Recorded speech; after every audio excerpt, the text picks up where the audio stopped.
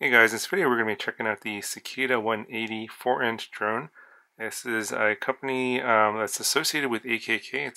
This model is actually sold at the AKK website. This company is called LitisRC. I haven't heard of them before. They're kind of new, and this is a clone of the Vortex 180. I'm not exactly sure why they cloned the 180 and not the 150. I think the 150 was more popular as a 3-inch model, but essentially it's got the same carbon and plastic design. It looks very, very similar, if not almost exactly the same as the Vortex 180. Although I think the electronics and everything are different on this one, because this is actually a newer model than the 180. The 180 has been around for a while, I believe. So I'm kind of surprised that they cloned this so past the initial release date of the original 180. Because all the electronics in this one are more modern than the one that's on the Vortex 180. So this comes in two editions. There's a basic edition and an advanced edition. The frame is the same for both, but the components are a little bit different. I think you get a little bit better camera in the advanced edition. The motors are better as well. This is the advanced edition. I got 1407 3500 kV motors on this one, so very nice motors. Same props on both. The flight controller is different on the advanced version. You get a F4 Omnibus flight controller with a Betaflight OSD, and you also get a better video transmitter. It's I think it's a power switchable video transmitter. I believe it goes up to 600 milliwatts, and it uses smart audio for changing your bands and channels through the Betaflight OSD, which is pretty nice. The basic version only comes with a button switchable video transmitter, so you have to use a button to change your band's channel and power. I believe the ESCs and the PDB are the same for both models. Both models are plug and play. They don't come with receivers, so I added this little micro FreeSky receiver here on the back. They do provide a wire loom here, and it plugs in right there. It's a little hard to see, but there's a plug right there. You just have to use some needle nose pliers to plug in the wire, and then I just soldered it onto my receiver here and use a zip tie to the back, and that was pretty much it.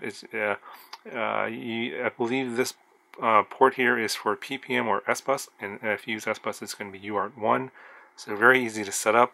Obviously, you want to make sure you put on your antenna here before you power it on. It has LEDs in the back here as well. I think the Vortex 180 also does that. And then you have a little boot button here for the flight controller on this side, and then on this side here is the USB port. This is a very interesting setup. The bottom plate here is actually PDB. It has some voltage regulators and some other components, and then there's a board that's on top of that. That's the flight controller, but the USB port is actually on the PDB, so it's kind of weird. So I think that these parts are kind of proprietary for this model. But I wouldn't worry too much about spare parts because this thing is dirt cheap. This is one of the cheapest 4-inch models I've ever seen.